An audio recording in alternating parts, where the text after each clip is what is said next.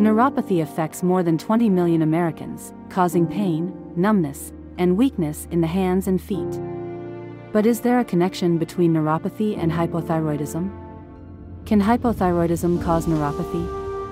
Neuropathy, also known as peripheral neuropathy, stems from damage to your peripheral nervous system.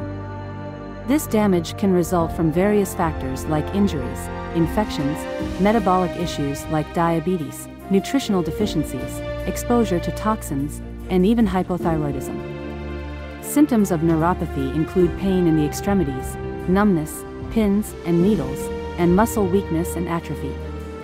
Some people have autonomic symptoms, such as blood pressure changes, trouble with sweating, gastrointestinal issues, sexual dysfunction, and changes to the eyes and sight. Bodily functions like digestion and urination can also be affected. Hypothyroidism, on the other hand, is characterized by symptoms like fatigue, muscle weakness, brain fog, intolerance to cold temperatures, and weight gain. Case studies have shown a clear link between neuropathy and hypothyroidism.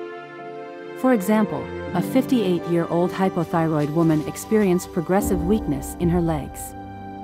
She was ultimately diagnosed with peripheral neuropathy caused by hypothyroidism. In another case study, a 60-year-old woman with subclinical hypothyroidism experienced significant improvement in her neuropathic pain intensity after receiving thyroid treatment.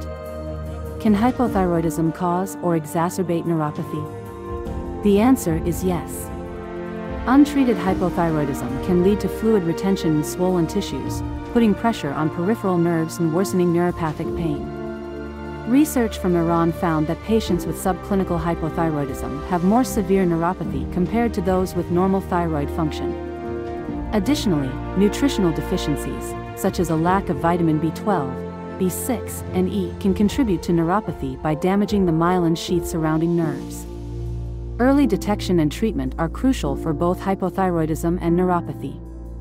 If you suspect you're experiencing symptoms of either condition, consult your healthcare provider for proper diagnosis and management. This video has been brought to you by Paloma Health, the nation's leading medical practice dedicated to hypothyroidism care. Learn more at www.palomahealth.com.